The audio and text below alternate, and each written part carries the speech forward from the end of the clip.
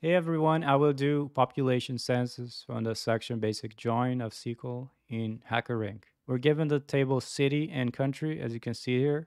So these two tables are linked by the country code. As you can see, city.country code will have the matching value in country.code.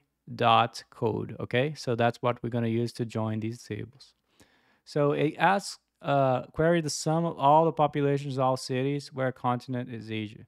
So we have the cities table, but we do not know where the continent for that city is. So that's why we have to take the matching record from city with the country table. And for the country table, we can filter by the continent, that's Asia, so that we can exclude all the other cities. So let's get started. First, I'll do select and star from city. Now we need to get the population and then the sum. So here I'm going to say population, and then I'm going to take the sum of that. But notice if I do it this way, that's just going to take the sum of all the population for all the cities. But I need to filter, so I'm going to add a where, right? So the continent has to be Asia. So continent equals Asia.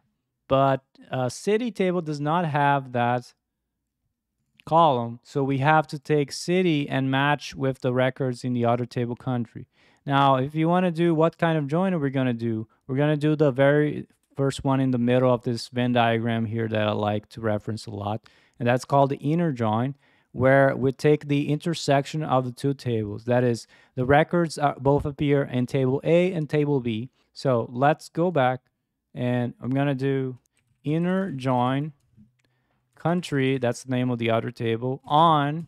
Now country dot code, remember, has to match, so equals the city table dot country code column. So this is the condition to match the lines. Now, because of that, I know that continent is a column that only appears in country. That's not ambiguous name.